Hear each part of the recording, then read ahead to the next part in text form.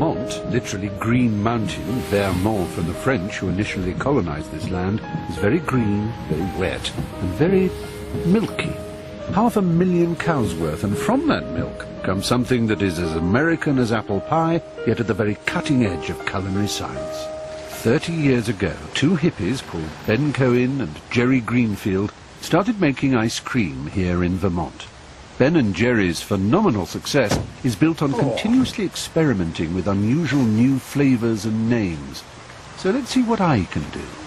Now we're going to start off with our base here. We've got some vanilla ice cream because we understand you're a vanilla fan. I do love vanilla, real vanilla. And yeah. it is a perfect base really for any inclusions that you put in, any of the pieces and chunks. So we've got a nice variety here for you to choose from between nuts, cookie pieces. That's what I think of as a very Ben & Jerry's thing, is that you have real pieces, not just little bits. We like big hunks in our chocolate. Can I just put these in? Yeah, definitely. I'd say dump a good number of them. We'll have you stir that around in there. Yeah.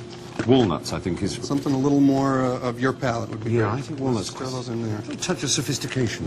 I think that's what you're bringing to this.